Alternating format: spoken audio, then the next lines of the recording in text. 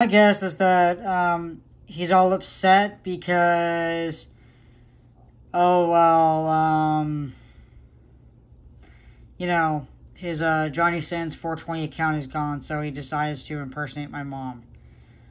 Don't know how he knows that, but whatever. Let's look at these disgusting videos.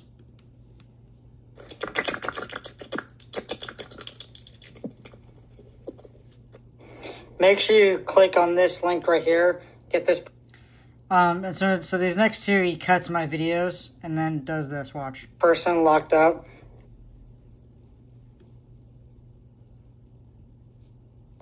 So I'm going to share two real quick here. One is this. So thank God this account finally got terminated.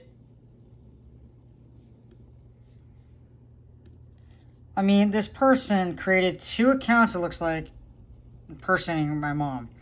This individual, Johnny Sins, is so very mentally disturbed. So mentally disturbed.